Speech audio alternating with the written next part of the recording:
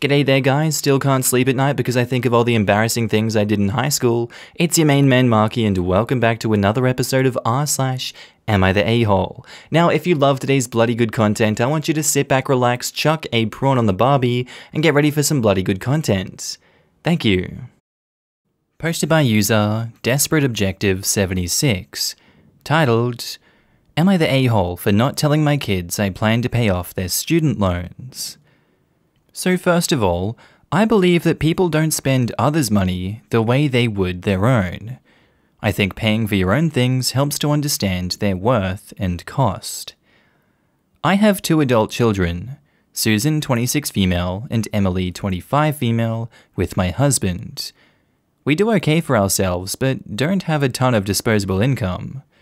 We told our kids in high school that we do not have the money to pay for their college. We can help with signing loans, and they can live with us rent-free as long as they're in some type of school. But we wouldn't be able to give them money directly. We talked about how whatever they do need, to make sure it's worth the cost to them, either because they will make good money when they graduate, or because it's their passion. Susan tried to keep her student loans as low as possible by going to a community college and living at home for 2 years before transferring to the school she really wanted, saying that it wasn't worth going into more debt when she can accomplish the same thing for less money. Emily was less concerned and went to the school she wanted to from the start, and claimed it was worth it for the full college experience. Susan graduated with $20,000 in student debt, and Emily graduated with $60,000. Now that both kids are done with school and are living on their own, me and my husband decided to sell our current house and get a smaller one. There was enough profit to fully pay off both girls' student loans and have some left over for renovations and retirement savings. I had always planned to do this, but because I wanted the kids to at least plan to pay for their own school, and because you never know what can happen in life, I did not tell my kids about the plan. Now Susan is incredibly mad. She said if she had known I was going to pay off their loans, she would have just gone to the school that she wanted from the beginning. I feel like if it wasn't worth $60K of her money, why is it suddenly worth $60K of mine? Susan thinks I should split the money and they each get $40K instead, but I wanted them to be able to live without this debt hanging over them, not leave one daughter with debt and the other with $20K in disposable income. Susan has complained to my family and they're split, some saying I'm punishing Susan for being smart with her money, while others feel that Susan is being unreasonable and should be happy I'm paying off the loans. OP has offered the following explanation for why they think they might be the a-hole. I believe I might be an a-hole because one daughter is objectively getting much more money from me than the other, and she would have made different decisions had she known help was on the table. You make a pretty convincing argument as to why you're the a-hole here, and I've got to say, I do agree with you. One daughter is objectively getting much more from you than the other, and this is entirely your fault. You chose to lie to them about your intentions and helping them out later by paying off their debt, and now you've landed between a rock and a very hard place. Your statement, I feel like if it wasn't worth $60K of her money, why is it suddenly worth $60K of mine, is entirely false. The $60K was worth her money because you made it clear you weren't going to support her, and you knew that. Maybe this isn't worth the cost now because they won't make good money, or it won't entirely be their passion because they had to compromise to get the best option for themselves at the time. And I understand that these 2 aren't entitled to your money, and they should be grateful for you teaching them valuable life skills previous to this. They should also be grateful that you are in fact giving them money to help live a debt-free life from this point. You just went about teaching them these lessons entirely the wrong way, and now there's going to be animosity from either child, no matter how you split the money you give them. Best of luck with that one. You're the a-hole. In the comments, MeLight says, You're the a-hole. Give both the same amount, please. One received better education and lived a joyful life, and you're trying to punish the other for being responsible. Pay 40 of for one, the 20 for the other, and then give her 20 additionally. It would be really unfair not to, and your kid might be mad forever. Yeah, What a crappy message to send your kids. In addition to punishing one for being responsible, OP is also, hopefully inadvertently, playing favorites by giving one kid $40,000 more than the other. That is a huge difference, and might be viewed as them loving one daughter more than the other. Also, a great way to cause resentment between the sisters too. This, except no a-holes here. Your intentions are good, but I would keep it equal. They're still young, so if you're uncomfortable with one of them getting $20K in cash, start a retirement fund for them with the $20K, or put it in a special savings account for them to use for a house down payment when the time comes. 26 isn't too young to know what to do with $20K in cash, especially if she's cautious enough with money to go to community college, rather than take out loans at 18/19. You're the a-hole. You planned to pay off their debt and never told them. Susan didn't choose the cheaper option because her education wasn't worth $60K, she chose it because she didn't want a life of debt. Her being angry is justified. She missed a lot of the average college experience in order to avoid the debt. To make the statement that Susan pretty much didn't value her education as much is BS. The fact that Emily spent more money for a more traditional college has nothing to do with her valuation of her education. This is also a large sum difference, being that you were giving Emily $40,000 more of value when she already got an education without the sacrifices Susan had to make. And Pear-Shaped 34 says, you're the a-hole. I'm with Susan. The fair thing to do would be to give them the same out of the house regardless of the size of their debt. You were giving one daughter 3 times more than the other because she chose to run up more debt. Of course, Susan doesn't see that as fair because it's not. To be clear here, what you are doing is very generous, but you should treat your kids equally, obviously. The fact you don't seem to think anything is wrong with giving one daughter 3 times more than the other makes me suspect they have not grown up in a fair and equal household, so I suspect her hurt probably runs deeper than just the money. Posted by user Granola Bar Hysteria, titled, Am I the a-hole for not letting my son claim a box of granola bars? So my son, 16, has a favorite kind of granola bar. We always buy him a huge box so they last longer. The issue is, he freaks out if anyone else has one. We never eat the last one, but they're pretty good, and it makes for a good snack.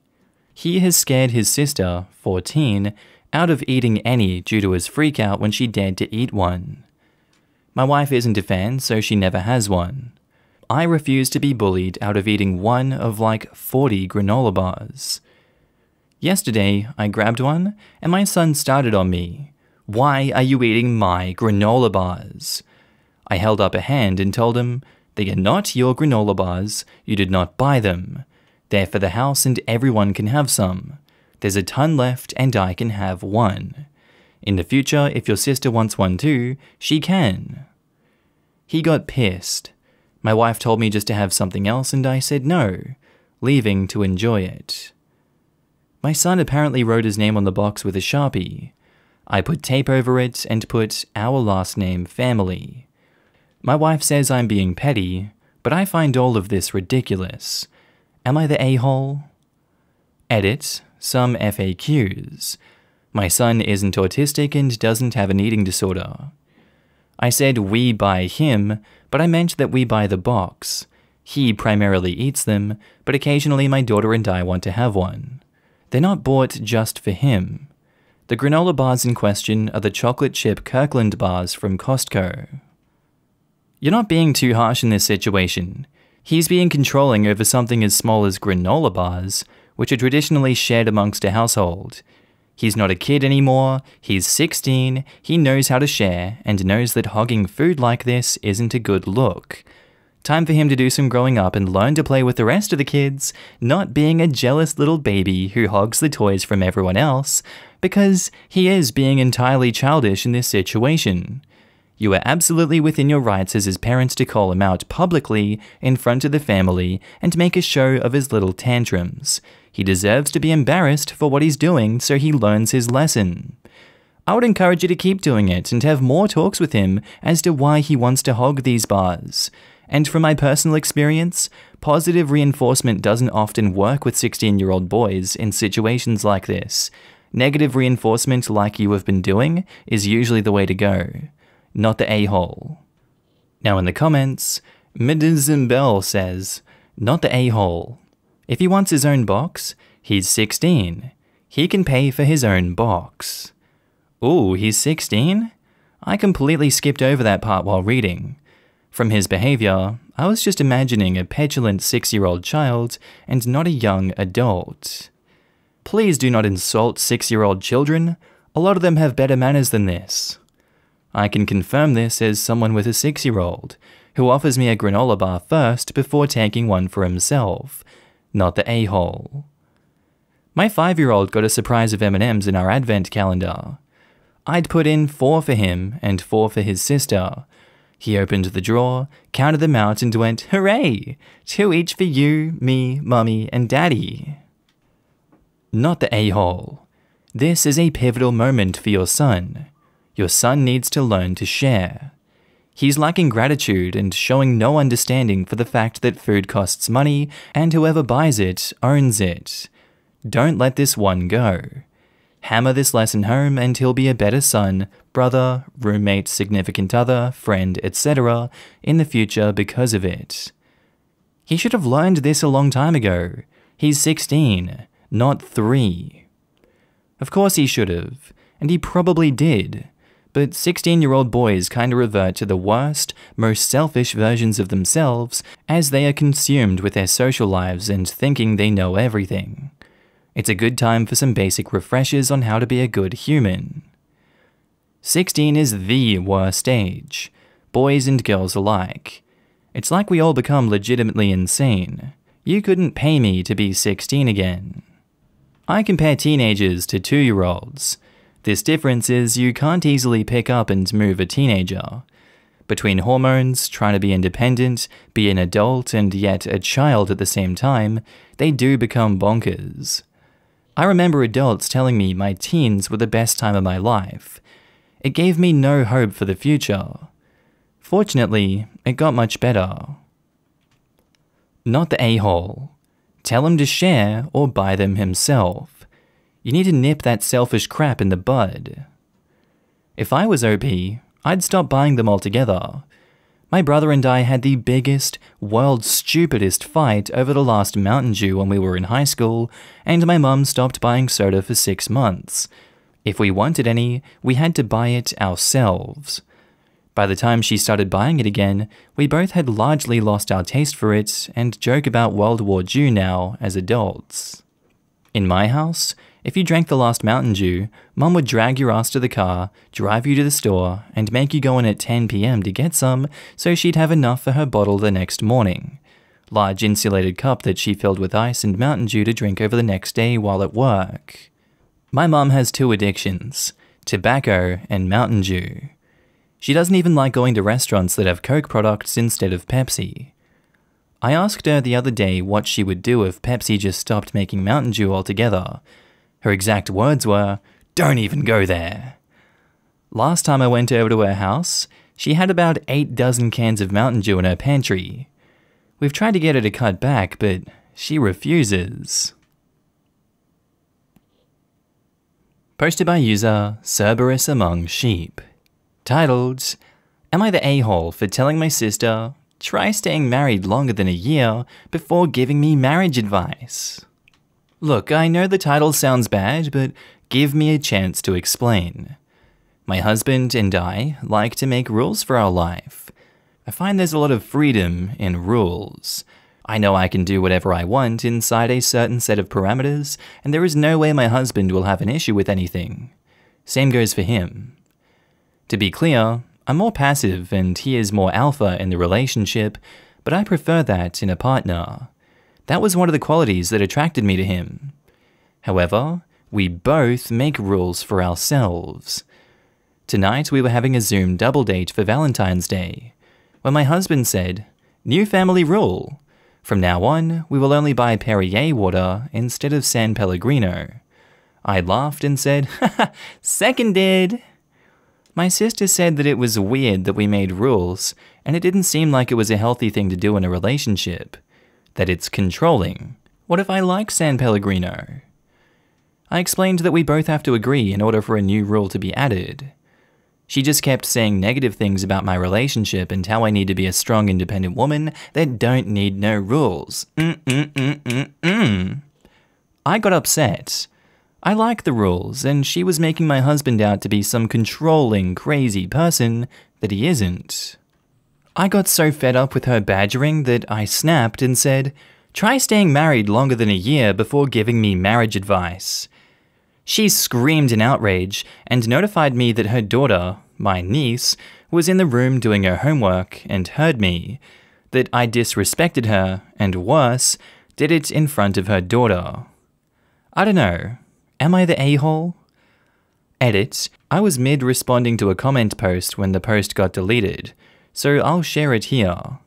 They had some questions. Wow, I know this comment doesn't reflect on me in the best light, but it's awesome. You went through a lot of work in reading through my previous posts and comments, and I hope you weren't bored to tears. I feel both honored and insecure at the same time. I will try my best to answer all the things you brought up. Most of my friends are and were guys from school. It's always been easier to make guy friends. After school ended, we never saw each other anymore in person, and they just became text/online friends. After getting married, my husband and I both agreed no friends of the opposite sex.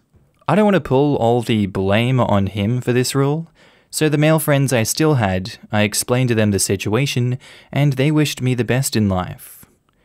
You were correct in that my sister is aware of the rule system. I'm not sure which ones you guys will think are weird because I thought the no friends of the opposite sex was normal. My parents are the same way, so I wasn't leaving out critical information on purpose. I use the term alpha because people understand what it means. I wanted to use the word dominant partner, but I thought people would think we were into BDSM, which we aren't, even though there's nothing wrong with BDSM within consenting adults. I like having a partner that's more dominant. My parents are both equal, and they have 4-hour-long arguments about things they don't want to concede an inch of power. I don't care about the little things, and I'd rather have a happy life than fight every day. I don't know. It's just what I wanted, and if I'm not bothering anybody else, it shouldn't be an issue.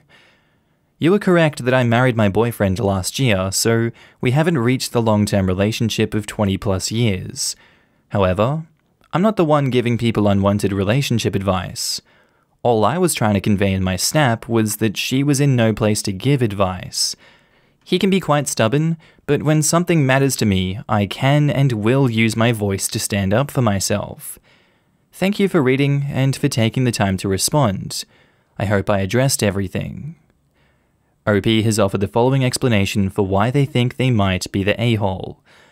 My sister called me an a-hole for disrespecting her, and worse, doing it in front of her daughter. That I always shame her for being divorced multiple times, and I'm not supporting her for doing the brave thing and leaving these bad men. I'm gonna have to go with everyone sucks here for this one. Like, I could admit what the sister said was crappy, but you definitely didn't need to escalate the situation like you did. Those are things that you keep to yourself and not scream out at your friends. You should know better than that. Also, I'm not too sure I can call her an a-hole in this situation from what you've shared, since it seems heavily biased and missing lots of details, but I'm still going to go with everyone sucks here, just to be on the safer side. It's leaning between that and you're the a-hole. Now in the comments, Dinesh Lee says, "You're the a-hole, OP, you're the a-hole." I can't believe how many not the a-holes you're getting, or rather, I can, but it's because you left out so many key details in your biased account in the OP. So I and others have had to do some comment diving to find clues. Your relationship rules do sound pretty crazy and controlling. No opposite sex friends? Red flag. I can see why your sister hit a nerve. As a side note, what happened to most of your friends being guys? Does hubby know about this flagrant rule breaking? But have you considered that your sister may have been genuinely concerned about your well-being, rather than just taking a chance to have a go at you? If my sister was living with that set of relationship rules, even consentingly, I'd be worried. This innocent-seeming water bullcrap was not the first time you told her about your rules system. We don't know which other rules she knows about already.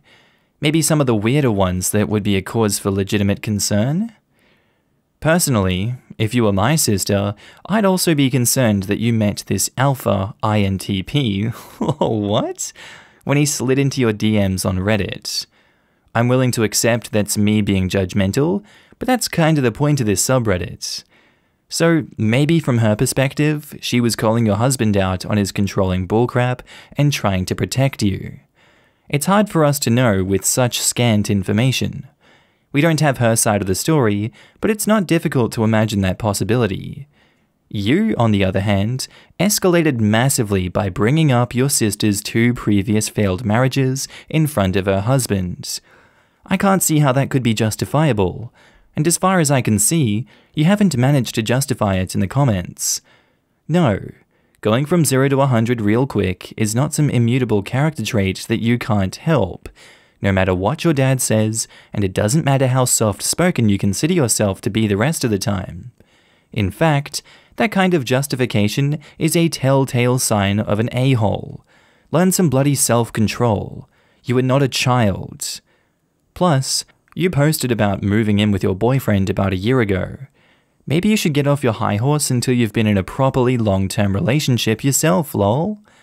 But seriously, and perhaps most importantly, I think you should consider the possibility that your sister has a point and closely examine your relationship and whether it's healthy. I know you say you love the rules and they're freeing or whatever, but it sounds like a fairly new relationship. Will the rules still be fun in 5 years' time, or might they start to feel more restrictive? What happens if you change your mind about a rule that you've already made? Particularly since you say your husband is incredibly stubborn, there is almost no chance of changing his mind, red flags. These comments are full of people saying this reminds them of past abusive relationships. I'm not saying that's necessarily the case, I'm saying you should be alive to the possibility. Could have gone everyone sucks here, but this post and your comments read like they were written by someone aged 16, not 30. So, shrug. I'm giving you some extra a-hole points for being petty and emotionally immature, and giving your sister the benefit of the doubt. Yes, I think there are potentially wider issues hiding in this post, and I hope I'm wrong. But I'm also at least somewhat concerned for your well-being. But that doesn't have any bearing on who was the a-hole in this situation, which is what we're here for. You're the a-hole.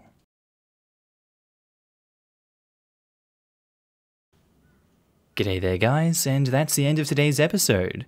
I do hope you enjoyed it, and were entertained by today's bloody good content. As always, I want to do a quick shout out and a thank you to all my channel members and Patreon subscribers. Your beautiful faces and names will be up on screen right now. Haven't forgot about you guys, sorry I was taking a little break there. So yeah, if you see yourself, give yourself a pat on the back. If you want to be on this screen, there's links down in the description below where you can sign up and help support the channel and all future projects that I'm going to be doing on this one. With all that said, I hope you guys have an amazing day, night, sleep, whatever you're up to. I'll see you in the next episode, and I do hope you enjoy it.